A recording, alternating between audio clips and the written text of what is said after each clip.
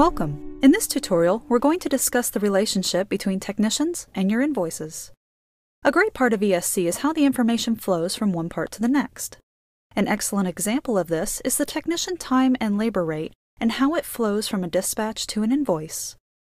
Timestamps are collected for a technician from the status changes he makes during the dispatch. Once the call is complete, we'll create the invoice. When the invoice is created from a dispatch, the information from that dispatch is carried to the invoice. On the Technician tab, number 2, we'll see dispatch information on the total times listed here. The total time can represent the travel and the working time, or just the working time. That selection is made from the Company System Setup screen.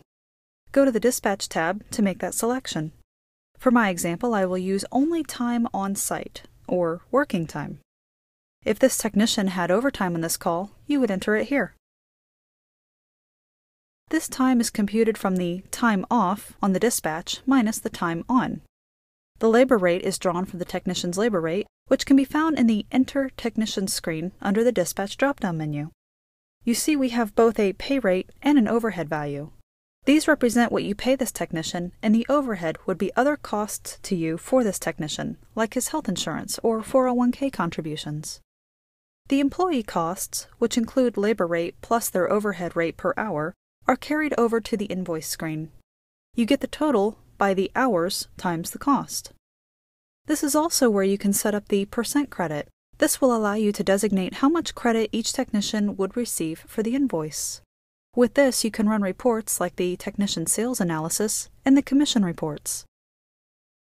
If the credit is 0%, this technician will not be credited with the sale of this invoice, even though they are added to it. If it is set to 50%, the technician will only get credit for half of the total sale amount. The total labor costs are then carried over to the Invoice tab, number 1, at the bottom. This number reflects the labor cost, not the labor charge. To add the labor charge, you would have to use a labor type billing code, such as LAB. Now that you understand technicians and how they contribute to your invoices, check out our other sales tutorials.